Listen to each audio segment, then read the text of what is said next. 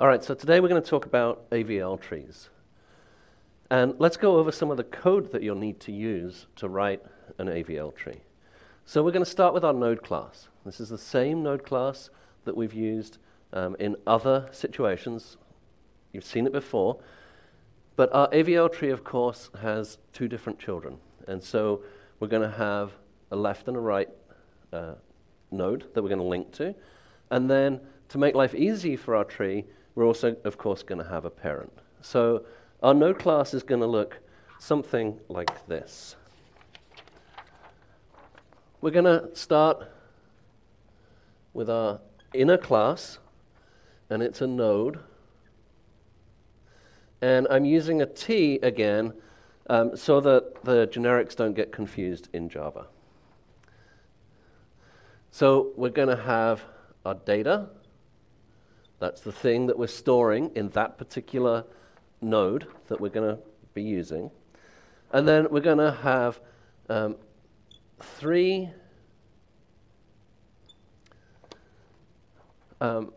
pointers. We're going to have a pointer to our left child, a pointer to our right child,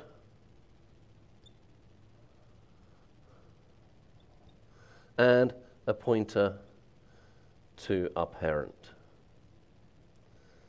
So from any node, we can go to the left, we can go to the right, or we can go back up to the parent and see what the parent is doing.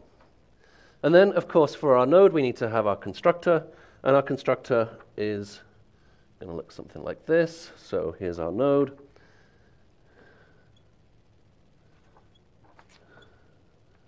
With the object that we got given to store in the node, we set data equal to object.